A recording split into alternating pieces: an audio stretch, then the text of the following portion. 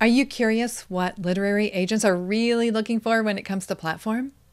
Or are you sharing a little bit about some of your books, big ideas on social media, and you're a little worried that maybe you're sharing too much and it might jeopardize the interest the agents have in your project? Are you wondering what to really focus on when crafting your book proposal?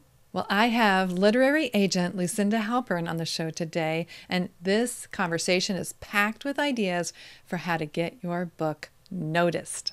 I'm Ann Croker, writing coach, and on this show, I help writers improve their craft, pursue publishing, and achieve their writing goals. Today, I have New York-based literary agent Lucinda Halpern on the show. Lucinda Halpern is a literary lecturer and PR agent with over 15 years' experience on both the corporate and agency sides of publishing. As owner of Manhattan-based literary agency Lucinda Literary, her roster of authors includes New York Times bestselling authors Susan Pierce Thompson, Chris Bailey, Kate Flanders, Paul Jarvis, the new work of Nicola Krauss, and Jake Wood. In a marketing and publicity capacity, Lucinda has worked with New York Times bestselling authors Stephen Dubner and Stephen Levitt of Freakonomics, Gretchen Rubin of The Happiness Project, Ben Mesrick of Bringing Down the House and Busting Vegas, and many more. Let's dive straight into this conversation with Lucinda, and I think you're going to feel more confident than ever as you prepare to pitch. Lucinda, it's great to have you on the show. Thank you so much, Anne. Wonderful to be here. Yeah, I'm just really, really excited to introduce our listeners and let them have a glimpse of what it's like to interact with an agent. So I'm going to give you a quick and easy question to start out with, just because I feel like, oh, surely you have a favorite. What is your favorite book of writing that you recommend to your writers, those you represent, or anybody you're talking with? Sure. So there's a great book that is little known. I would say it's so hard to choose, right? There's Bird by Bird. There is a book by Brett Anthony Johnson, who was formerly creative writing director at Harvard. I fell in love with his novel. He wrote a second book called Naming the World, which I love. The discipline of being a writer. You just have to sit every day butt in the chair. There's a wonderful book I have on my bookshelf here called Writing Like Tolstoy by Richard Cohen. He just does a wonderful sort of historical rendition of how all of the great writers wrote. And recently, I read Anne Patchett's The Story of a Happy Marriage, which is about it's sort of memoir and also tips for writers. And I found that to be just incredible. So 4 books for you. That's awesome. I love it. People can expand their library of books on writing. That one about writing like Tolstoy, is that what you said was the name of it? How to Write Like Tolstoy. How to Write Like Tolstoy. I'm not familiar with that, but I'm thinking it could be a nice complement to George Saunders' book, A Swim in the Pond in the Rain. Are you familiar with that book? No, I haven't read it, but this is the beautiful packaging of Tolstoy, which of course it's gorgeous. It's gorgeous. Oh, that's a great idea to get people ready to write, and a lot of coming at it from a lot of different angles. Yeah. Thanks for your tips. Well, we have so many different kinds of writers who tune in to the show, but a lot of people are working on nonfiction. So even though you represent both novelists and authors of nonfiction, I thought maybe it would be interesting to talk a little bit more about the world of pitching and querying nonfiction work. Is that okay? Absolutely. Yes. But you see proposals every day, and you know how to represent those when you go pitching publishers. So we're dying to have a little bit more insight here. And I think most people know by now that they need, if they're going to work on a nonfiction book, they know they need a nonfiction book proposal. And that is what you have to have in order to start the process, because you're going to be querying, and then you're going to hopefully hear some interest from the agent. And then you'll be sharing the book proposal with them with some sample chapters. So again, here's a simple question, but how many sample chapters do you like to see in a proposal? So interestingly enough, most nonfiction book proposals we've sold have been without sample chapters. What? Which is like a sort of like, it feels like an embarrassment of riches that we've been able to do that, because that overview, which we can talk more about, is just so important. And the crucial decision makers who are deciding whether they buy a book or not are not often reading all of that sample material for something like a business book or popular science book or health lifestyle book. So that's just sort of an interesting kind of, inside the trenches. You don't always need the sample chapter to sell a nonfiction book proposal. And there's a famous story of Simon Sinek walking into a room with his then publisher and getting the book deal on the spot based on his TED Talk. So that happens too. But to answer your question, I like to see 1 to 2 sample chapters. And what I don't like to see is someone who sends me their entire manuscript, especially in the category of business or prescriptive nonfiction. I don't know what to make of that as an agent right away, because I'm really looking to develop something from the ground up with someone. And so much is going to change about that later manuscript after we do the roadmap together of the book proposal. So light on sample chapters, I would say, and really spend your time on that overview and that bio and that marketing section, the other pieces. Which a lot of the writing style and the writing voice could come through in those places and should come through in those places, even as they're pitching the concept itself. So Yeah, they should exactly. get an idea of how you write by looking at that if you've done it well. Yeah. Well, a lot of the way that you present a book in a saleable way is happening in those spots. Do you have any ideas or tips that they can start to begin thinking about their big concept, their big idea for their book, and how to best present that? I mean, that's kind of asking a lot. No. I think what's most instructive sometimes is to give an example. And I noticed that you had one of our beloved authors, Ron Friedman, on your program, and I recommend that anyone listening to this go back and listen to his segment on decoding greatness. So what Ron does so well is the elevator pitch for his book. So, I mean, I can recite it for you. It's that we've all been taught that there are 2 paths to greatness: practice and talent, but it turns out that there is a 3rd path that we don't know about. And that's the subject. It's called reverse engineering, and that's the subject of his latest book, Decoding Greatness. So that is so succinct. That is so surprising in its thesis. And it's something that an editor or an agent can just get behind and say really quickly on the phone and elicit interest. So when you're thinking about your big idea, I actually sort of counterintuitively suggest that you begin small. What is the most surprising element of what you have to say? So, here's a sign that you're onto a big idea. It hasn't been done before. And they say in the music industry, for instance, that no hit song is a new song, right? It's always it's a different spin on something popular and proven. Extremely similar in the book world. So that big idea should have sort of a landscape of popularity, of hunger around it. And then you present your unique pivot. Tell me what you mean more about that hunger around it. Say more about that. So again, I can give another client example of that. If there's something that is, it's a trend, right? It's really like the simplest way to think about it is a trend. And publishers are trendcasters. They're futurists. They have to think about books from the perspective of what is going to sell when the book publishes in 2 years, and then for 5 years after that, because they're interested in books that backlist.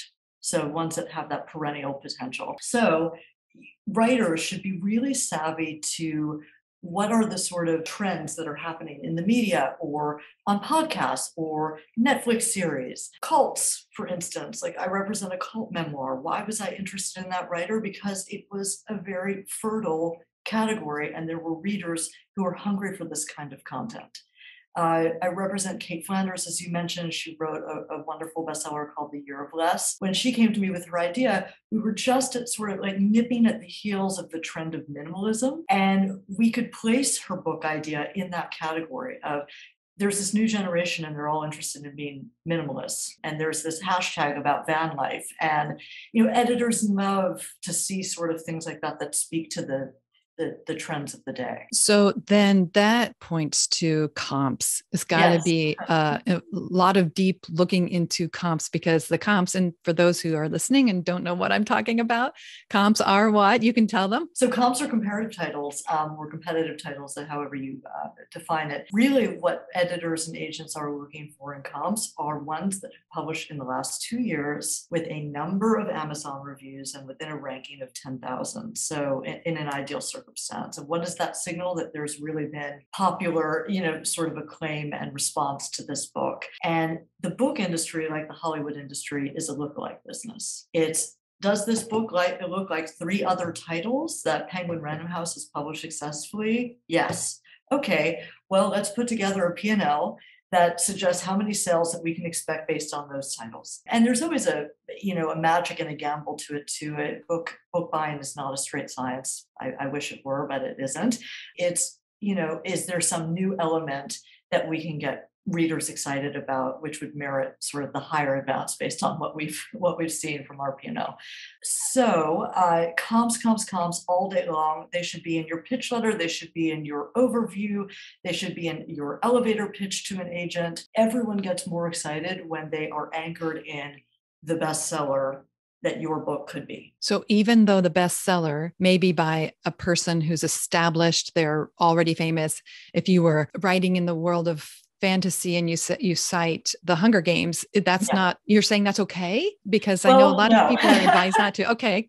Yeah. So my advice is to really be, it's a combination and it is an art. You should try to find titles that are popular, but not like Brene Brown, not Glennon Doyle, because if you're starting out and you don't have that kind of platform and you haven't published before, it's really hard to make that case to a publisher or an agent. So really just go by, this is what editors do too. They go into Amazon and they search the keywords that your proposal has and the key themes. And sometimes they find books that they're not even familiar with that seem to have really performed. And then they dig around, they do their research.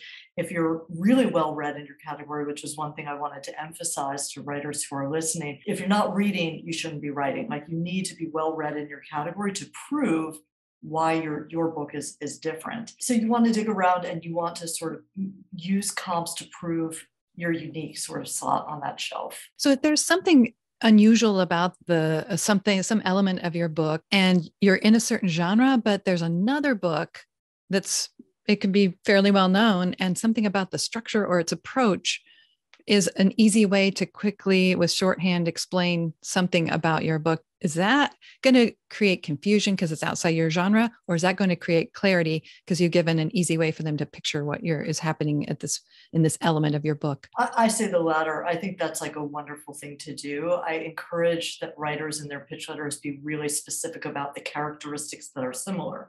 So if you're going to use Glennon Doyle's Untamed, which every memoir writer comes to me saying, I'm going to be the next Glennon Doyle, then you really should have sort of the evidence for why. Like, I'm going to tell my book in the format of, or I share a voice with, or, there have to be other more specific characteristics than just saying my book is going to be hers. The other thing that's sort of surprising about comps is that you can use other media forms. So I personally, and editors love this as well, love to see, based on the success of the podcast XYZ serial, I've developed a fantasy series that is in the same genre, or based on the success of all of these Netflix series X, Y, and Z, because readers are digesting content across formats, right? That was another point I wanted to raise with you on the marketing front about can't just think about book readers anymore. In the same way, think about comps expansively. It's suggestive of that hunger that we were talking about. What are people looking for most in content? It needn't be books specifically. That's really good. And that's very applicable. I mean, they can take that, that's actionable. They can put that in there, put that in their proposal. And I loved how you said to pepper the comps throughout the document. That's a great tip. Yes. Thank you for that. So when they're looking at their comps and they're in the comps section, trying to highlight these books, how many should they spotlight? So if you're in your overview, I would say 2 to 3. You don't want to overwhelm, right? Then an editor's focus is all over the place. And in the actual comp section, you could aim for more. You could aim for 5 to 6. But again, using that all to say, here's why mine is similar, but different. Yeah. I have a template and I have a whole training program, and that is exactly how I have it set up. And just really clearly, it's similar in these ways and different in these ways. So I think that's aligning with what I've been hearing. I'm so glad to hear you confirm it. Yes. And I think that marketing thing, that gets me thinking about the big word that every author gets frustrated with, but is inevitable. And that is platform. And how we need to be able to present to you, an agent, and then you would then in turn show that to the publisher, platform numbers. And you talked about a P&L. Some people might not know what a profit loss is. If you can just quickly explain that, just to clarify that. Sure. No, it just means that they're actually running a sort of spreadsheet in-house, the editors who are thinking about acquiring a book, for what can they expect to profit on this book, and then what are the expenses associated that they can lose. And then that net number comes out with what they're able to offer. And what kinds of things are they plugging in to that? For profits, it would be really it would be sales. Whether you're thinking book sales or whether you're thinking subsidiary rights like foreign licenses that they've sold against the book, and audio rights. All of that sort of goes into the computation of how much profit the book generated. And then losses would be what they have to spend on a book. So the marketing, the co-op for placing that book in Amazon or B&N, the design and packaging of that book. It'd be interesting. It's like I'm spitballing here. As a business owner myself, I know what a P&L is, but I haven't actually looked at it. Editors don't give agents access to their P&Ls, so I'm just sort of imagining what those things could be that they're looking at. Well, I would assume that part of it would be the platform of the author. So based on the numbers I'm seeing here, they probably can move this much product. Yeah. But based on the email list or their reach on social media, or maybe they have an asset like a podcast, which, we're on right now, something like that. So I think that's probably enough for them. We don't need to get into the weeds on a profit and loss statement or the process, but I am thinking it's maybe a segue to talk about platform numbers, and then how they might then also think about leveraging some of that for their marketing of the book and other marketing, efforts that are unrelated to their platform. Yep. So let's talk first a little bit about platform. Yep. If you're willing to, would you just tell me a number? Like, I know nobody wants to get hemmed in, but like, when can an author know that he or she is ready to come to you with her query, with a pitch, whatever opportunity they have with you? Where do their numbers need to be before you can even take a look? You're going to get different numbers from different agents. I also like to say that it differs for category and for the particular author that you are. So someone who's a PhD or a doctor or a finance professional or a psychologist, or, there are a number of sort of more private industries where an editor is going to recognize your life has not been tweeting, right? Like, this is not who you are. Whereas you're a journalist, it's going to be, what are how many bylines have you accumulated in what sort of publications, and what is your Twitter following? How many people actually know who you are? So I just want to, if you're a business person and you've run a successful company, maybe again, you're not so active on social media, but you have a YouTube channel that gets views, and you also have a massive email list, which publishers are more interested in than social media numbers. So I'm just giving you a sense of the diversity in the nonfiction sphere alone that we're evaluating platform on. There is no one number. Now, come on.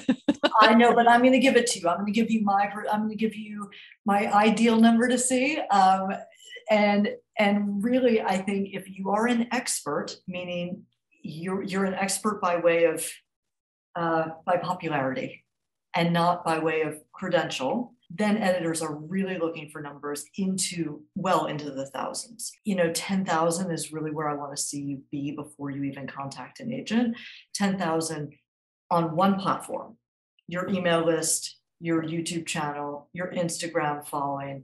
And beyond that number, I want to see engagement, because there's obviously a lot of people who sort of, you can never really fake these services, but people do put enormous investment behind their social media.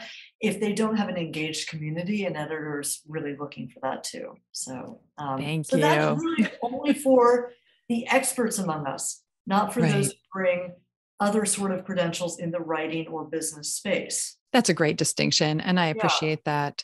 How about novelists? Just briefly, do you feel like that I'm hearing more and more they need some sort of reach into readership? Where do you stand on that? So, I mean, every writer. So, as you know, Anne, we offer a number of events and courses, and every writer comes to us with the marketing question, right? Like, it's always, I'm starting out, or I'm concerned I don't have the numbers, and how do I get there? And these are novelists as well as nonfiction writers. Novelists need to focus on getting their writing out there, their voice in their writing.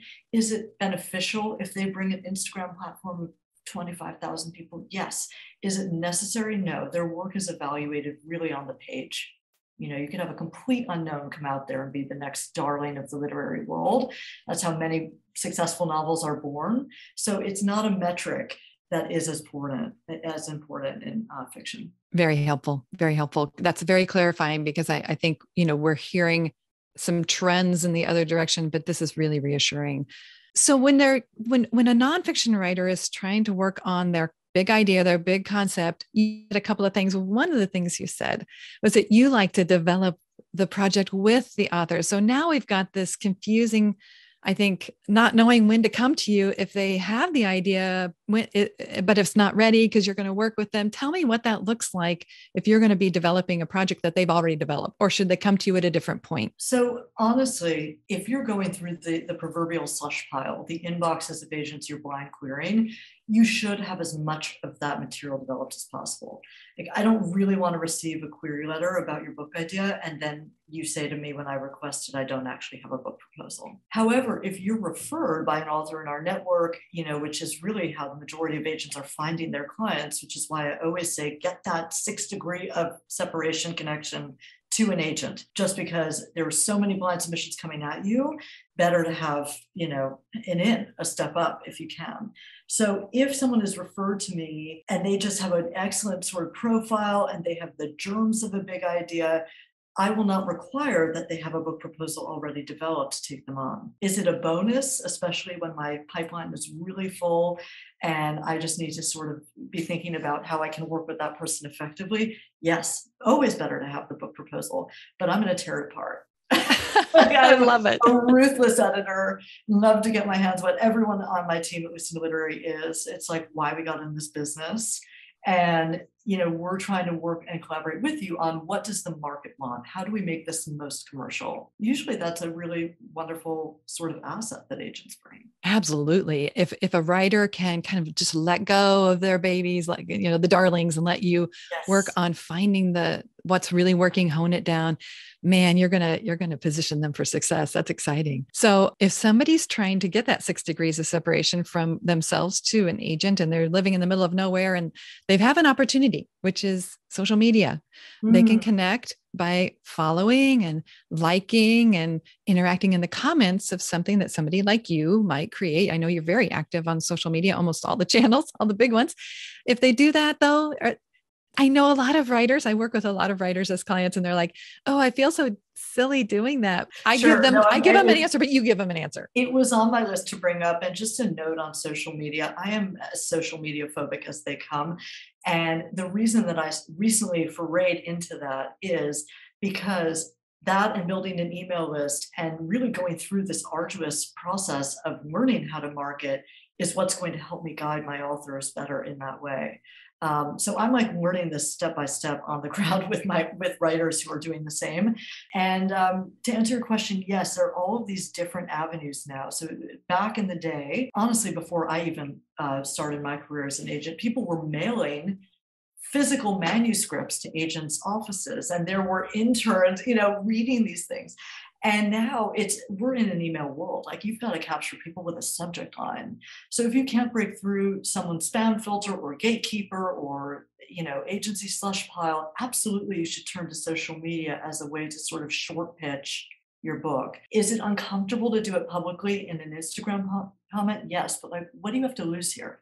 The business of writing is business of rejection, and you've got to sort of get out there and swallow your fear. And if you believe in your book and know it will find a home, there is no avenue you shouldn't try. My assistant gets LinkedIn messages with people, hey, can I, query this?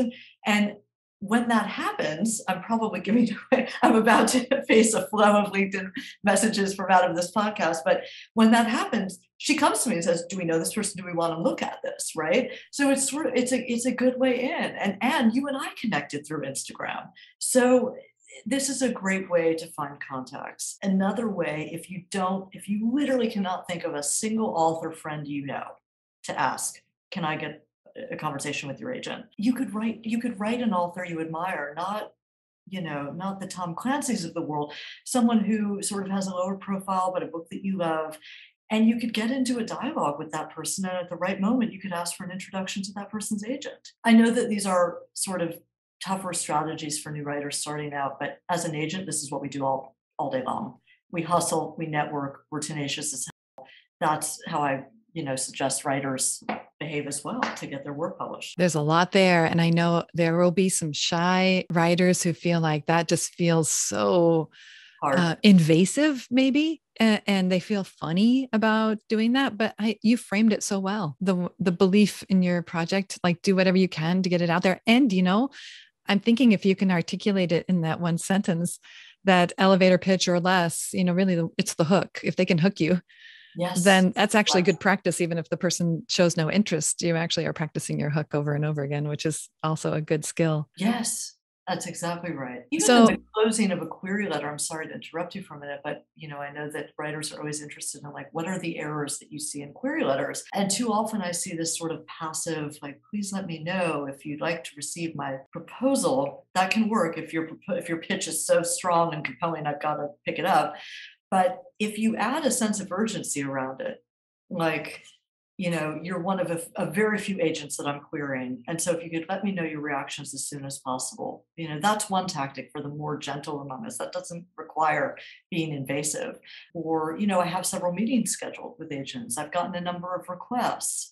On the heels of this article that just published, I think now is the time. I'm envisioning this publication. I mean, there's so many different ways to be a little more forceful in how you close your query letter or pitch than just sort of passive about it. You got me thinking about two different things at the same time. So let me see. Well, I'm going to ask about the project itself. How can we know if our project is too niche? Because I know people like to either pack everything they know into one book and it's too big, too sprawling, but then you have them focus so much. Sometimes it can get too niche because they keep hearing niche down, or niche down.